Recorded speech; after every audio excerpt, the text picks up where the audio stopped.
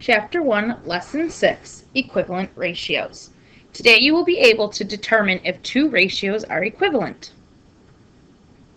There are different ways to determine if two ratios or rates are equivalent. One way is by examining unit rates. By comparing quantities as rates in simplest form, you can determine if the relationship between the two quantities stays the same. When rates have the same unit rate, they are equivalent ratios. Equivalent is a mathematical word for equal or the same.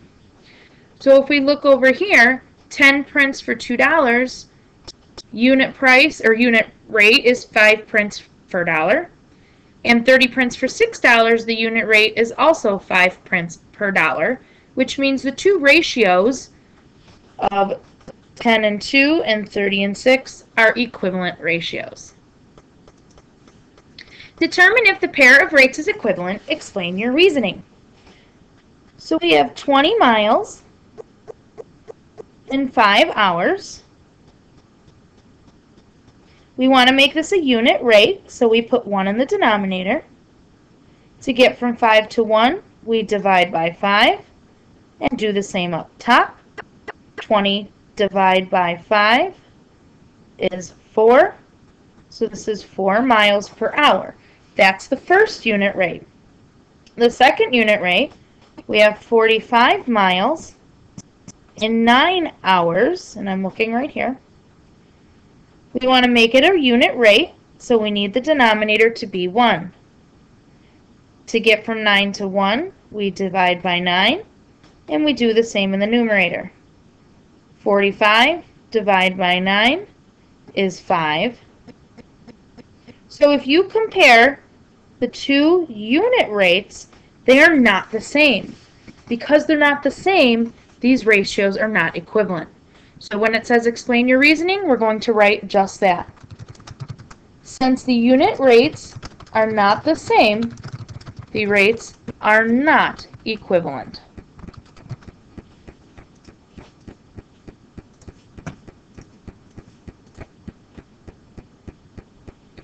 Letter B. Determine if the pair of rates is equivalent. Explain your reasoning. So 3 t-shirts for $21. Oopsie. Okay. So generally speaking, we would put money on top. So $21 and 3 t-shirts. I'm just going to label it T. Let's make that a unit rate. To get from 3 to 1, we divide by 3 and do the same up top. 21 divided by 3 is $7. Now the next one, we have 5 t-shirts for $35. Again, unless otherwise stated, money always goes on top. $35 for 5 t-shirts. We'll make it a unit rate by making it 1 t-shirt. To get from 5 to 1, we divide by 5 and do the same in the numerator. 35 divided by 5 is 7. Now in this case, we do have the same unit rate, therefore they are equivalent. So, since the unit rates are the same,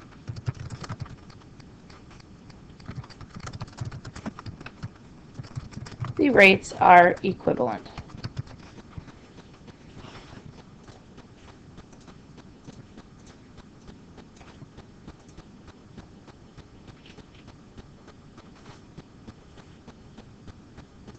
Letter C. Felisa read the first 60 pages of a book in 3 days.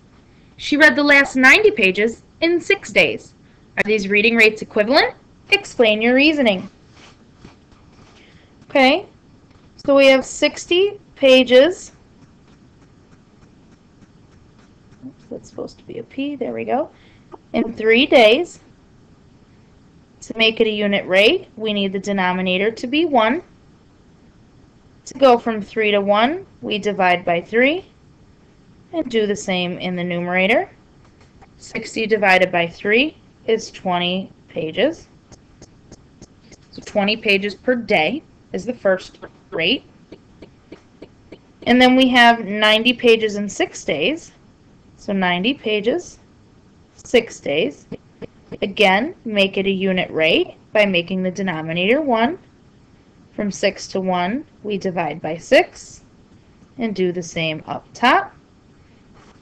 If you don't know what 90 divided by 6 is, do the long division. 6 goes into 9 once. Minus 6 is 3. Bring down the 0. 6 goes into 30 exactly 5 times, which means our rate is 15 pages. We have 20 pages per day and 15 pages per day. They are not the same, therefore the ratios are not equivalent. So, since the unit rates are not the same, the ratios are not equivalent. Or rates. It uses rates.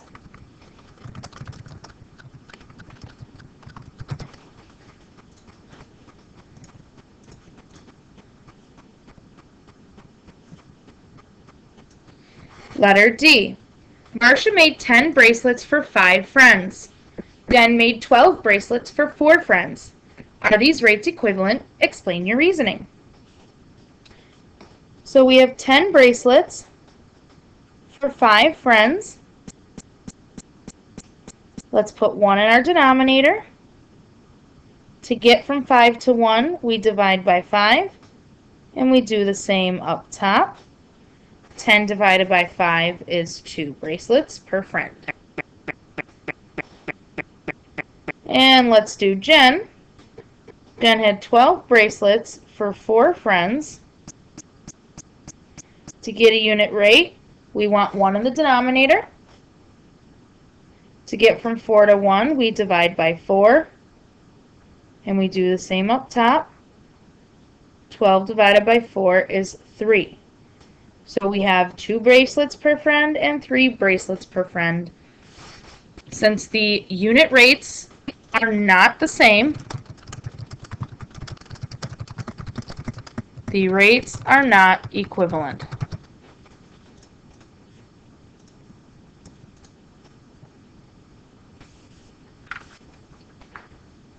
Part 2. Compare ratios. If a unit rate is not easily found, use equivalent fractions to decide whether the ratios or rates are equivalent. For example, determine if the pair of ratios or rates is equivalent. Explain your reasoning. So we have 3 free throws and 7 attempts. And I want to see if it's equal to 9 free throws and 14 attempts. So because I don't know if this is true or not, I'm going to put a question mark over my equal sign. So here's how we figure it out. How would you get from 7 to 14? Well, you would do that by multiplying by 2. And how would you get from 3 to 9? Well, you'd get there by multiplying by 3. Now, because what you multiply is different, I know that these ratios cannot be equivalent.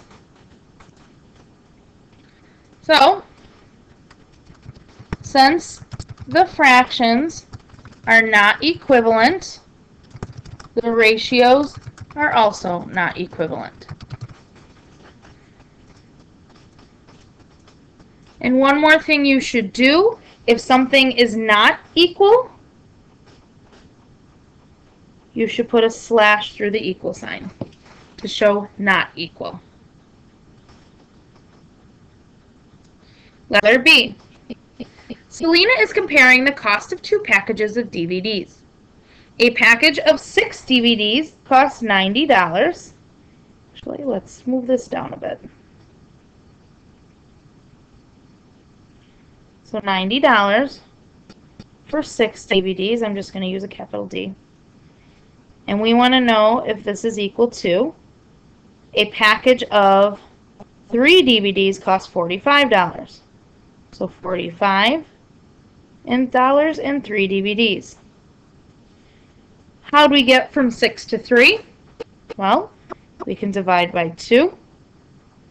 And to get from 90 to 45, we also divide by 2. So these ratios are equivalent because you're dividing by the same number. So long as you multiply or divide by the same number in the numerator and denominator, they are equivalent ratios. So let's write that out. Since the fractions are equivalent, so are the ratios.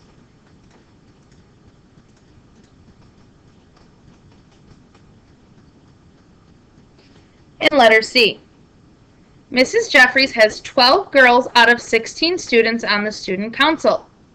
The Earth Day Committee has 4 girls out of 8 students. Are the ratios equivalent? Explain your reasoning. So let's start with 12 girls out of 16 students. And we want to know, is this equal, question mark, to 4 girls out of 8 students? How would you get from 16 to 8? You would divide by 2. And to get from 12 to 4, you would divide by 3.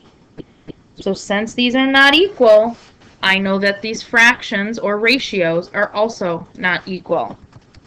So since the fractions are not equivalent, the ratios are also not equivalent.